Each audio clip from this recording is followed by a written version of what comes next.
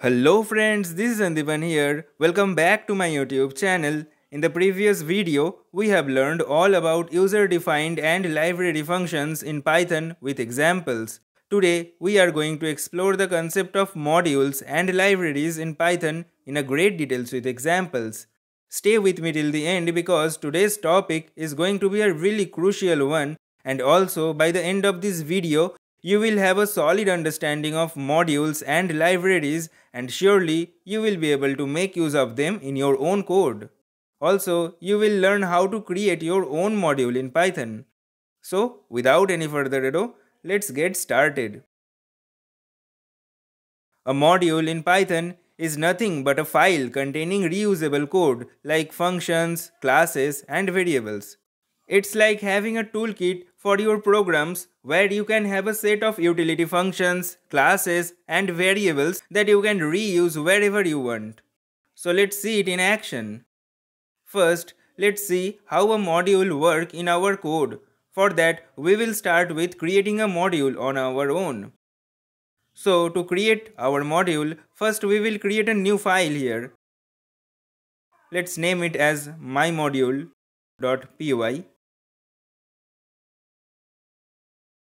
And now we will create a simple function, for example, a greet function like this.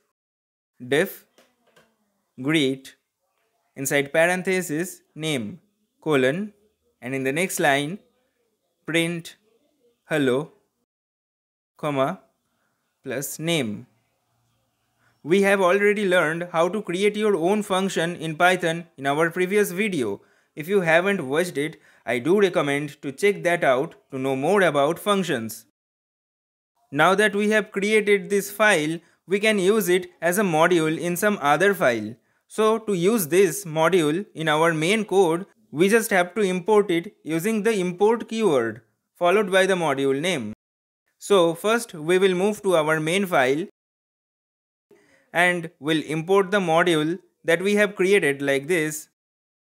Import my module.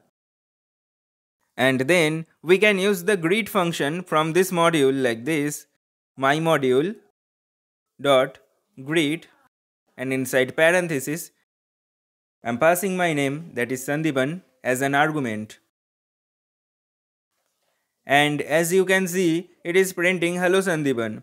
So basically, when we import the module using the import statement, the function or classes or variables inside it will become available in the current file, and we can access it through the module reference. So similar way, when we imported my module here, using the my module as reference, we can access all the elements available inside it. In this case, the greet function. Now let's see how we can import and use a variable declared inside a module. For that, we will create a variable inside my module. In this example, I am creating a person dictionary like this. Person equals inside curly braces first name colon Sandeepan comma last name colon Das comma age colon 23 comma profession colon software developer. Now, if we want, we can use this person dictionary in our main code. So, in the main file, as my module is already declared, we can access the person variable through my module like this. Print my module dot person. So it is printing the person dictionary as expected. We can also do some operation with the variables imported. So instead of printing the dictionary directly, we can print something else like this. Print my module dot person, and inside square bracket first name plus, then inside quotation is a, then again plus my module dot person, and inside square brackets, profession. So now, if we run it, it is printing Sandipan is a software developer. So you can see, we can make our code more cleaner, simple through this approach, and we can reuse our functions not only in the same file but also in other files as well. It increases the modularity of program, which is one of the best practices of programming. Here in this example, you can also see we are using the module name same as the actual name of the file, that is my module. But we can also rename the module in our program whatever we like using the as keyword. So for example, instead of every time referring to the module name as my module, if we want to give it a name as mutils, for example, we have to do it in the import statement like this. Import my module as mutils. Sometimes this is called alias. So here mutils is nothing but a alias of my module. But now we cannot call the function or variables using the name my modules. We have to refer the alias, that is mutils, to call the functions or variables like this.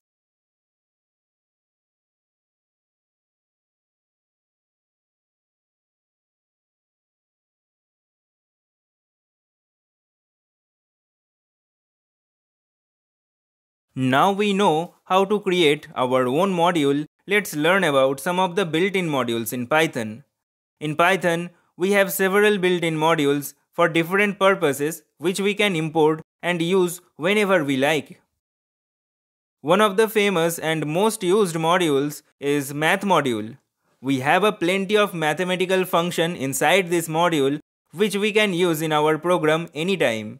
So first, let's import it in our program.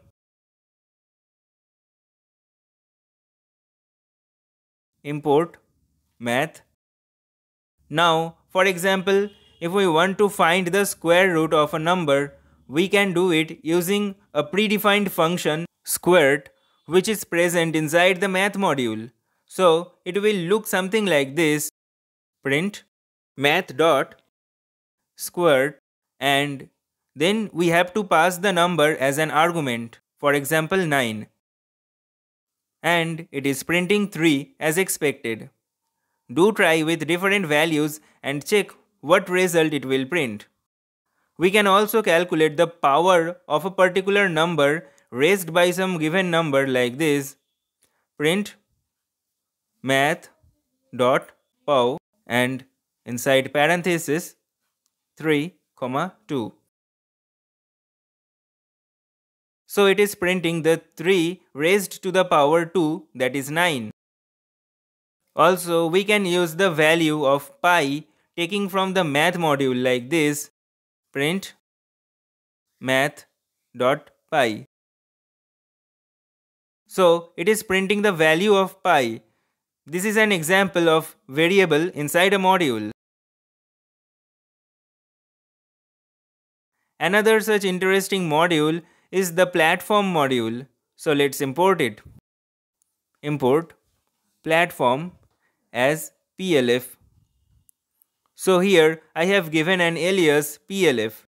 We can use it to print the information related to the current platform or system we are using.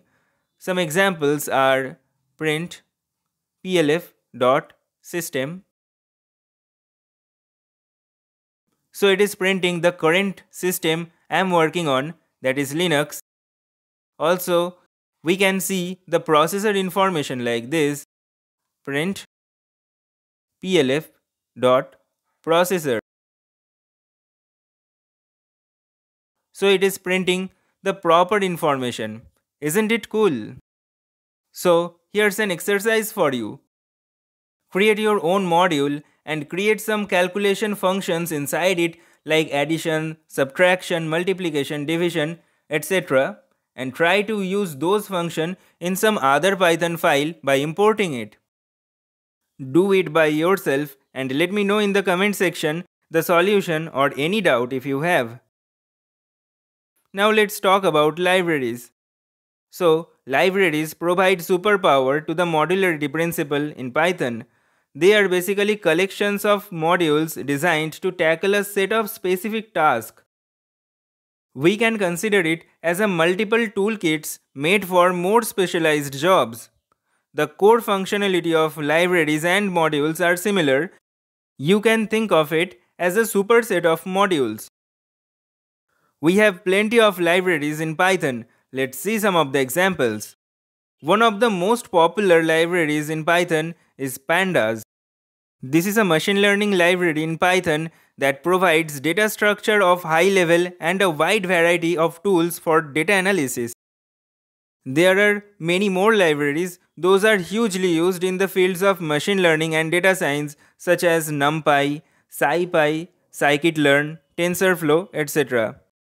Then we have Flask, using which we can build web-based microservices, Tkinter, using which we can build GUI-based applications, Pygame, a library designed for building video games, etc. If you want to explore these interesting libraries and build many amazing projects using it, please comment down below. I will make a new series on that. So that covers all about libraries and modules in Python, but if you missed any of the points out, make sure to rewatch it and it will definitely be cleared. But if you still have any doubt, feel free to comment down below. Hope you find this video helpful. If so, give a thumbs up, share the video with your friends, and if you haven't subscribed yet, subscribe to my YouTube channel so that I can create more such helpful contents for you. Hope to see you in my next videos. Till then, goodbye.